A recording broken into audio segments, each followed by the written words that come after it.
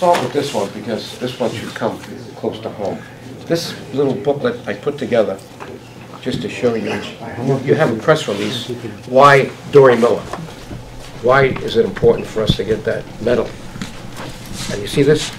This is the, you probably don't know what this is, and I didn't know when I got to Congress. This is our nation's highest military award. It's called the Medal of Honor. The Medal of Honor. We have three branches in the armed service. You have one of these? Did I give you one? You got one, okay. You have three branches in the armed services. Each one has their own medal. And Dory Miller has the highest medal for the Navy. It's called the Navy Cross. But he doesn't have the Medal of Honor. And he did something so heroic, as you'll see from the thing that I gave you. If you don't have one of these, you know, some came in late, take this, you'll read about Dory Miller. And it's great, you know, sometimes things happen and you don't know why they happen, but this gave me something to do. I have a lot of things that I do for human rights, for people who can't afford to hire people like me. There's a lot of congressmen, what they do, they leave Congress, they stay in Washington, they make a lot of money as lobbyists. I didn't do that. But I became a registered lobbyist because if you approach a congressman on anything and you're not registered, that could be a felony or a misdemeanor. So I have to file a lot of papers even though I don't get paid for what I do. I help people in the Balkans who are being deprived of their human rights, and this is something that I'm doing now for 30 years. When I started in Congress, it was 1985. No one gave me any chance to be elected. I was a poor kid. I shouldn't say poor. My parents were like lower middle class from the Bronx. They came here in 1929 with no education from Italy, believe it or not. That's why I have this long Italian name, DioGuardi. And my father was 15, and here he is, 1929. His father's ill. He's got 3 sisters and a mother. So he's now the one that has to support the family, and he's now in Harlem. Because in those days, there was a big Italian-American community that came off the boat to Ellis Island that was in Harlem. So here he starts shining shoes, you know, just to make some money. But then he found out that the Yankee Stadium was very close, because everybody knows where the Yankee Stadium is, very close to the Bronx Terminal Market, where all the farmers come in from Long Island. And they have crates of lettuce and collard greens and mustard greens and kale and whatnot. And my dad was very clever. He realized that the African Americans in Harlem liked greens. So he went and bought those crates, and he was only here for less than a year. He puts them on a corner of 125th Street, and he starts selling the greens off. 4 years later, he has a store in what they call Sugar Hill today, 145th Street. And he comes here with nothing. He meets my mother in the Bronx. She was an immigrant too from Italy, but they didn't meet in Italy, they met here. And she said, Joe, you can't believe your dad. In 1934, when I met him, he was only here 5 years. He already had a car with a silver wheel, and he was the only one in the Bronx that had a radio in a car. This guy came here with no education, couldn't speak a word of English, and he was motivated to do something for his family and for himself. And what you heard Martin McDonald say about signing this and signing that, that's discipline. Coming every week here, that's perseverance. Why are these things important? Because you guys are going to want to get a job. You're going to make some money. You want to support a family. You want to make a life for yourself. You want to go on a vacation. You want to have, hopefully, a complete life. You can't have a very complete life in this very competitive country unless you succeed in school. Why is school so important? Why did I succeed? Because I did well in school. I had a very tough mother and father.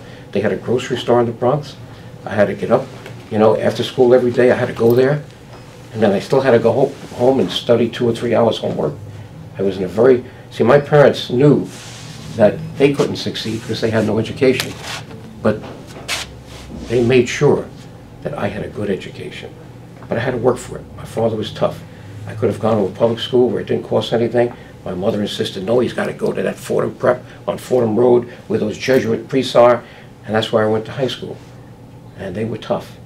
And many times, the guys that I went to school with, all these rich kids from Westchester County in those days, because Fordham has a great reputation, like the Jesuits. They're very progressive. They mix up kids that have money and kids that don't have money. And I was one of these kids that didn't have money. My parents, were surviving, but we didn't have, a big house.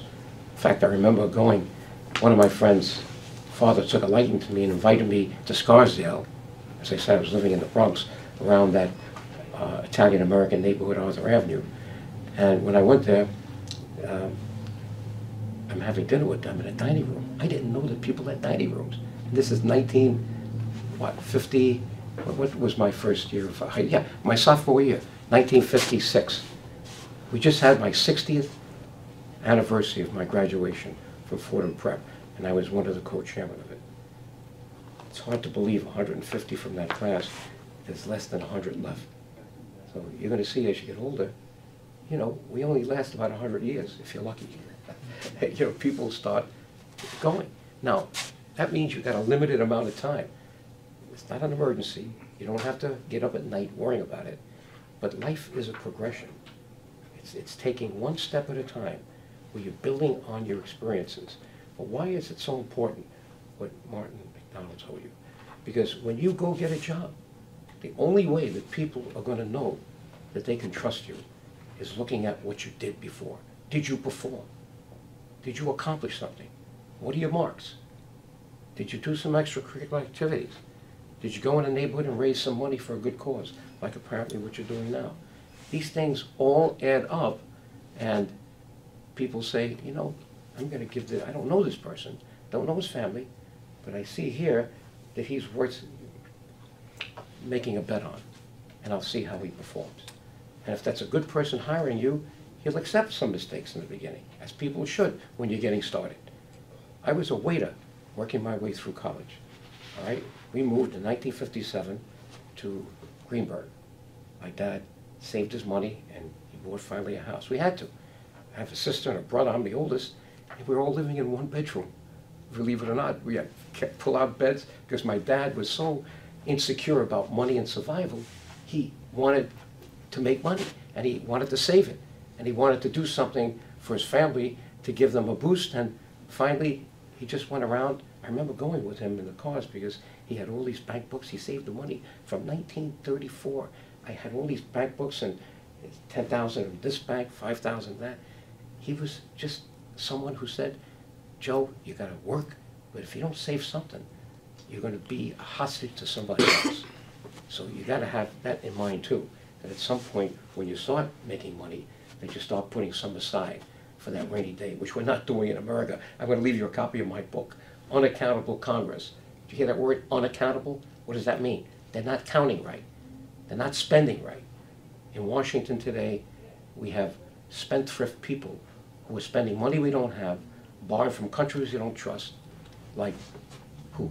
China, Russia, and that's why we sell all these treasury bonds. They buy them because it's the safest thing in the world to own right now. But that's your debt. Someone has to pay off on those bonds later on because someone's spending that money now. That's another subject.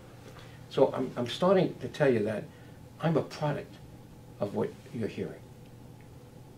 The nuns that I had, now I went to my parents were Catholic people, and religion was important to them, because when you don't have anything, religion is something that gives you faith, hope, and hopefully charity as well, when you can afford to be, giving to others. And the nuns in that school were very tough. You miss one class, they're already calling your mother and father, and then I get it from them. I don't see enough of that happening in our public school systems, where a lot of people are getting away with not going every day to school. You got to show that. Then I had that discipline. I go to Fordham Prep. And then those Jesuits that taught me were very tough. They're called the Marines of the Catholic Church. You need to have 13 years before you become a priest as a Jesuit. Our current Pope now is a Jesuit. I don't know if you know that. And then I went to Fordham University to be an accountant. And I became a good accountant. Let me get back to this, because this is how I'm giving back. This makes me feel good about myself today. You know, you guys are not 20 yet, I don't think, right? I was just 78. That's a long amount of years between where you are and I am. And you might say, oh my God, I can't, how am I going to get to where this guy Joe went? You don't know what you're going to be when you grow up. In fact, I don't know what I'm going to be when I grow up. I'm still having fun with life. I got 20 more years. You're in the first quarter of your life, I'm in the last quarter of my life. And I'm still looking like this is my whole life. And I want to do something important so that when I leave here, this particular planet, or wherever we go, whatever you believe, that I leave something behind. So that my children are proud of me, my friends from school are proud of me. But guess what? I want to be proud of me. It's called self-esteem. When you like yourself, you begin to become likable to others. If you don't like yourself, people see that. It's a sign of insecurity, a sign that you don't think you can succeed. Now, not all of you can have that feeling right now, I know I'm going to succeed. No. It's an unknown, like it was an unknown to me. I didn't know what I was going to be. I thought I was going to be an attorney. But then I got an internship because I had straight A's in accounting in college, and they convinced me to go to represent the school, and they said, you know what, if you do this, we're going to give you A's in all your final exams and the midterms, all right? I figured what I got to lose, I'm doing it. I go to this accounting firm, public accounting, the world's largest accounting firm at that time, Arthur Anderson, where I spent 22 years really being trained the right way in accounting, and I brought that experience to Congress with me. You're going to read my book, and you'll see how I'm criticizing from 30 years ago the way we are spending your money, the people's money. Okay, and I'm still doing it. I just gave a speech in Washington, and it's going to be published next week in The Hill magazine. You know what the title is? The American Dream in Crisis. The Coming of the $1 Trillion Annual Interest Payment. I'm writing it for you. I'm trying to save your generation from this huge debt that nobody wants to pay off today. And they don't even balance the books so that every year we have a deficit. What's a deficit? Let me tell you. A deficit is the difference between what you raise, taxes, the government, and what you spend. That gets added to the debt. By the way, I'm the first CPA elected to Congress. And this is an issue I like to talk about to young people, but I'm going to make sure I talk about this issue of black Americans and why this is such an important issue today. When I got to Congress in 1985, look at the front page. Leroy, Dr. Ramsey, he was a military historian. He comes to my office. He says, Joe, I didn't vote for you. Now Vernon had a very large African-American population. I ran as a registered Republican, but I'm a different kind of Republican. I'm someone who found it very easy to go across the aisle, even to the head of the Black Caucus. You see him here, Mickey Leland. Now you see, 1989, he died delivering food to the poorest people in the world at that time, Ethiopia. They had a drought, no food could be raised there, and medicine. A plane, him, a couple of other congressmen, a delegation, went down, everybody died. 2 years before that, I start this thing because this Leroy Ramsey comes to me and says, Joe, you know, you were the only one to answer a letter that we had Governor Cuomo send to all 34 congressmen from New York State. In those days we had 34. 17 Republicans, 17 Democrats. Now, he comes to me and he says, you answered this letter. You were the only one. And in fact, he called me first, can I come to see you? I said, of course. Then he explained to me, because I said, why don't we talk about that letter again? I remember you told a story that I could hardly believe. And you know what he tells me? 1,550,000 black Americans, African Americans, served World War I, World War II, and not one got our nation's highest award. It's on the front of the page, you see it? That's the Medal of Honor. Every armed services, the Navy, Army, and Air Force has their own medal. In the Navy, it's called the Navy Cross. But if you do something that's so heroic, that transcends what normal courage is, you can then be recommended by your commanding officer for the Medal of Honor. It's given by the President. Now, these days, I think it may be saying on TV, doing it in the White House. I was just in the White House on June 2nd, 2015, and I finally got the medal for Sergeant Henry Johnson from Albany. I started with that one in 1987. When I went to Mickey Leland, I was pretty clever. I knew what I didn't know. And I said to myself, how am I going to now get started on this great thing? I have a large African-American population. They're my constituents, whether they voted for me or not. And this is something important to them. So I said, let me go find the head of the Congressional Black Caucus, Mickey Leland, the guy who died 2 years after in Ethiopia. And I had helped him on something. I had forgotten about it. But he needed a Republican because President Reagan wanted to eliminate food stamps. And he came to me, he says, I heard you speak, and I looked at your district in Westchester. Your district is like mine in Houston. You have a lot of rich people, and you have a lot of poor people. And I'll bet you don't want to see those food stamps go either. I said, well, I didn't give it much thought. Well, now that you're mentioning it, why can't you get another Republican? Well, it's just a political thing. And I need someone to testify in front of the Agricultural Committee. He says, Mickey, you've convinced me. I come from a poor neighborhood in the Bronx.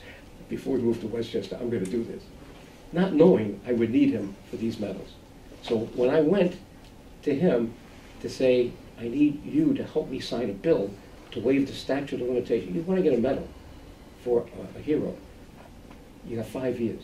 If you don't do it in 5 years, you have to go back to Congress, and it's called a bill to waive the statute of limitations. So when you look at this book, you see the one that we signed in 1987, Mickey and I, for Sean and Dory Miller. It's in there. And we did that. But I couldn't get anywhere with it because the Navy resisted it. Oh, we did it. In fact, the problem was, we find out now, the guy who was the Secretary of Defense, his name was Frank Knox, when Dory Miller, during Pearl Harbor, did some unbelievable stuff, he was a racist. You know, he just didn't want to see a black American be the first one in World War II to get a medal. So he never made anything move. So here I am now 77 years later, working on this, and now I'm pretty close to doing it. Why? It was an honor for me to be invited to speak at the annual meeting of the Congressional Black Caucus. Have you ever heard of the Congressional Black Caucus? It's now up to 50, it was 49. Now with the new people voting in the House, it's going to be, it looks like 54. So we have, out of 435 members in the House, 54 of them are African Americans. Male and female, by the way. A lot of females now coming in. So I got an invitation from the Black Caucus. They have something called the Veterans Brain Trust to come down and speak of what I've been doing. I was the only one that was Republican, and besides the Secretary of Veterans Affairs, who was white, I was the only other white person in this thing for 3 days. Okay? So I just wanted you to know. So I started this in 1987, and if you read the book, you'll see that I've gotten 9 medals. I'm up to number 10. No one ever did that. People would tell me, Joe, you're crazy. You know, it's not going to happen. They resist it too much. And when I hear things like that, then I say it's worth doing. If it's going to be that tough, I want to do it. If it was easy, everybody could do it, correct? When things are tough, that's when some people have to say to themselves, I'd like to be the one to break that racial door down. So I'm the one who broke the racial barrier. Now you might say, well, why did this happen in World War I, World War II? President Woodrow Wilson was a racist. Why do you think they tried to remove his statue at Princeton University? He was born in Richmond, Virginia. And he had this thing. In those days, I guess, you know, if you're born in certain neighborhoods, you're born with this ideology that, you know, why do we have to help the black people? Something like that. Who knows? I'm not there. I lived in a racially mixed neighborhood. That's why I think it was good for me to go to Congress and find out about these things, because I ventured where very few people would venture to go, because I was very comfortable with black people, Irish people, Italian people, you name it, because that was my neighborhood. And that's one of the problems we have in America today. People don't live next to each other that are different. We're kind of finding ourselves in, they used to be called ghettos. When my dad came here, he lived in a neighborhood where they were all Italian. When the Jews came here from, you know, escaping the Nazis, they went into areas where there were Jewish people. That's natural, because you want to be with people that know who you are, know about you, and your problems. So here I am, and I just came back from a trip from Washington, and I went to Eddie Bernice Johnson, Congresswoman Eddie Bernice Johnson. She was the one that I met back in the 80s from Waco, Texas. That's where Dory Miller comes from. And she paid me big respect during this conference.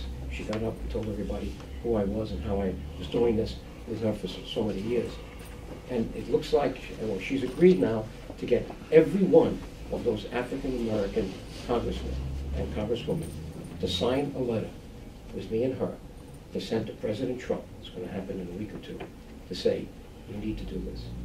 Because if the Navy doesn't do it, the only one that can override the Navy or the Air Force or the Army is the President, because he's the Commander-in-Chief, and he's done it a couple of times before.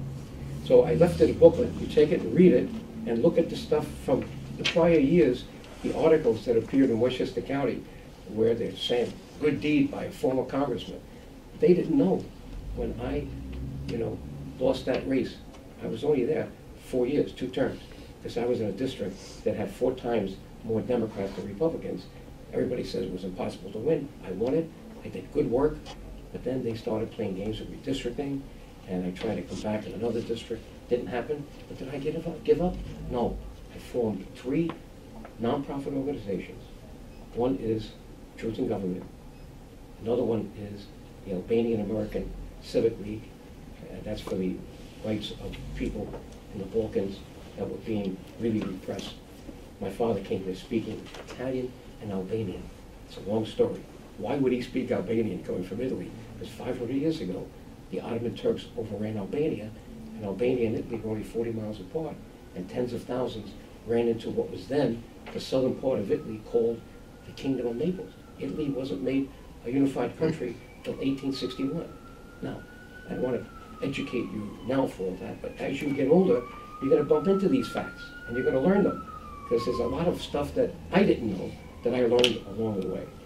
So with that, I would tell you that an idea I have, if you guys succeed and you listen to this great man here, Martin McDonald, I kind of almost tongue-in-cheek, kidding around, told him, if you really want to do something for these young African-American kids, we got to take them to Washington with me. So I can take them inside the House of Representatives, take you to show you the original Supreme Court that was closed down in 1865, then they built it across the street. It's still there. It's in the Capitol.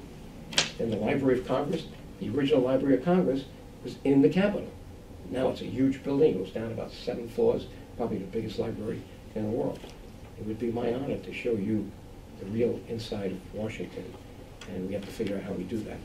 So I'm going to leave you with this.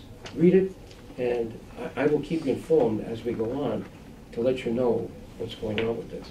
I see you have, no, it's not my book, that's your book. I'm going to give you also, before I leave, my book, Unaccountable Congress. It doesn't add up. And I'm going to also give you the copy of the speech that I gave in Washington about 2 months ago, The American Dream in Crisis. This is your problem, because if we don't start getting our arms around spending, and spending it on the right things, obviously we can't stop spending. But this government last year spent $4 trillion. That's with a T, trillion, 4 trillion. And 2/3 of that is on automatic pilot. Social Security, Medicare, Medicaid, military pensions, things like that. So that leaves about 1/3 what they call discretionary spending for all the other things you need. Education, Homeland Security, defense, and I spell it out in my article with charts so you can see that now that interest is going up and the national debt's going up, that interest in 5 years is going to surpass defense spending in the budget. That $4 trillion is the budget. And I'm going to give you some charts in there so you can see what's made up for. Now, you're not really in a class for political science, and you guys are in high school yet, right? When you get to college, these are some of the things you're going to want to know about. So I'm kind of opening your eyes right now about some of the challenges you're going to face in the future. With that, I'd like to answer any questions you might have. And before I leave, I'm going to give you the book, and you have my card. If you don't have my card, you can take it from there. Go ahead. You said you had like 9 medals. You Not me. Oh. They were given to African Americans who deserved those medals. I remember, did I tell you that we had segregation because of Woodrow Wilson? Woodrow Wilson segregated the entire U.S. government. African Americans who survived slavery, survived the Civil War, survived Reconstruction, which didn't really work. The whites in the South didn't want Reconstruction to work. But they did. They went to Washington, where they got pretty good jobs with the government. And you'll see stories. I've read a couple of these stories. It brings tears to your eyes. How people who were subject to all those disadvantages got a good job, saved money, had a house. Some had some farms in and around Washington, Virginia, Maryland. Here, Woodrow Wilson comes, and most of them were working for the government. They all were fired. 1, 2, 3, and replaced by whites. This is 1913, 14, 15. You don't know that, do you? I didn't know it. I mean, I didn't know it when I was 20, 30. I had to go to Congress to find out the disadvantages that African Americans were put under in this country. And they still are not. They're still not out of that. And you might say, why is it important for you to listen to Martin and listen to me? Because competition is going to be tough. And you still have some disadvantages as African Americans. So you have to do what I did. My long Italian name didn't help me. There was a lot of discrimination against Italian Americans when I went into the accounting profession in 1962. There was even a mafia guy with exactly my name, DioGuardi, Johnny Dio. A lot of people were thinking maybe I had a connection. My dad worked very hard. The point is, I had to show them who I was, not by complaining, but by working, by doing much better than the other people. I started with 100 people in this accounting firm in the New York area, and 100 people in the firm. But I was in New York, started in Arthur Anderson. 10 years later, only 2 made part, and I was one of them. You're going to find your own path in life, but you heard what Mr. McDonald said. You are going to be known by people who don't know you, by how you perform. How did you do in school? Are you someone interested in the community? Are you someone who has stayed out of trouble? Because obviously, school's a record, getting in trouble is a record, and when people want to take a bet on you for a job, a good job, they're going to want to know, did you perform? Can I trust you? And the only way they can start thinking that way is by looking at how you perform in school, in your neighborhood, and in a thing like Black Diamonds that you're doing here, which is going to be a plus because of who he is and how he just defined how you can perform. And in life, you have to create options for yourself. You know what options are? Choices. Don't go down one tunnel here. You have to think about, who am I? What do I like? Who am I surrounding myself with? And that's important. Because as you get older, you want to be with people who are better than you. There's an old expression my father told me in Italian. He said it with an Italian accent. Fetile che una meglio di te e fangeli spes. You know what that means? Find someone better than you and pay their expenses. In other words, take them out to lunch. That's when you learn things.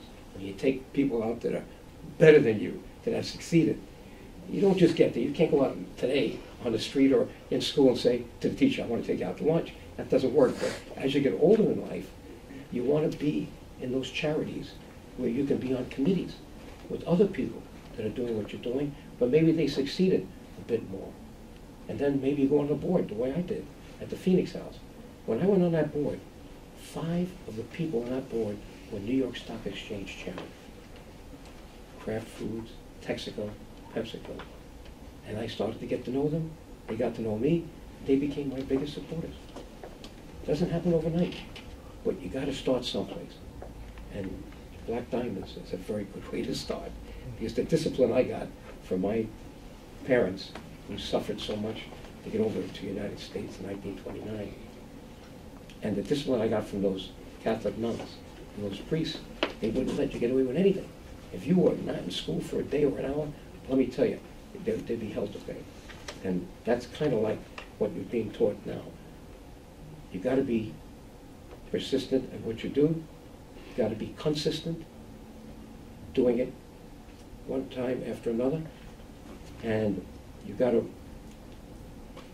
make sure that you see it as good discipline, because discipline is a habit. You either pick it up or you don't. If you don't have that discipline, checking off that box every time, and you miss it a couple of times, it's easier then to miss it 2 or 3 more times. That's the way life is. So with that, again, any other questions? I'm happy to be here. You're going to read about me here. You're going to read about me. I got 2 other things. The article, The American Dream in Crisis. That's you. You're in crisis 10, 20 years from now. This doesn't stop. And I'm working on it. I'm speaking around the country. And then the book, Unaccountable Congress, I wrote for you too. Thank you for having me. Thank you. Thank you. All right.